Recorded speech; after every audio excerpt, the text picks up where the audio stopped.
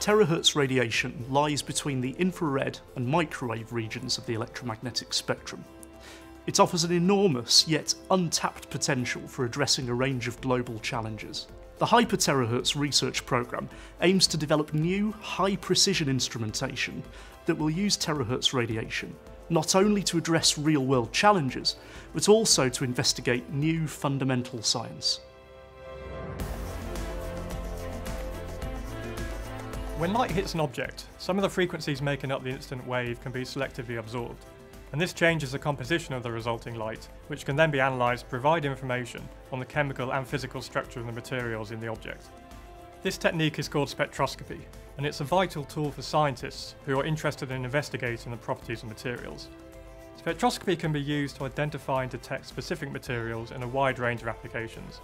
And by performing spectroscopy at different regions of the electromagnetic spectrum, a rich understanding of the material properties can be obtained. As an example, terahertz radiation interacts strongly with key gases that govern climate change process in the atmosphere.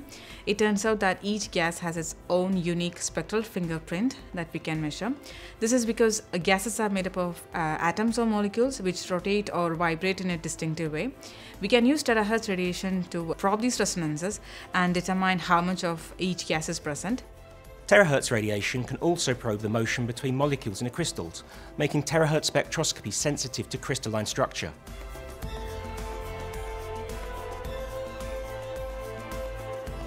Well, researchers at the University of Leeds, Lancaster, Cambridge and University College London are generating two important solutions to address this problem. Each of them is a compact, precise and portable source of terahertz radiation. The first is called the quantum cascade laser, and this is a sophisticated semiconductor laser made of multiple layers of semiconductor material, each of them fabricated to atomic layer precision. Our other source being developed at UCL is called a uni-travelling carrier photodiode, and together they provide our instruments with coverage over the entire terahertz region of the electromagnetic spectrum. A major benefit of our instrumentation is that it uses a very compact source of terahertz waves, and so can be deployed in applications where other terahertz systems can't. One of our aims is to deploy these instrumentations on aircraft and satellite missions for the analysis of key gas species in the atmosphere, to help our understanding of climate change and how pollutants break down and react in the atmosphere.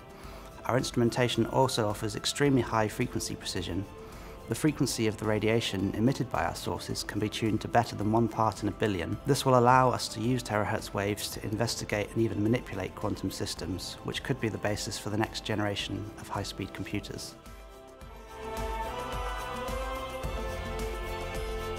For further information on the HyperTerahertz programme, please visit our website www.hyperterahertz.org.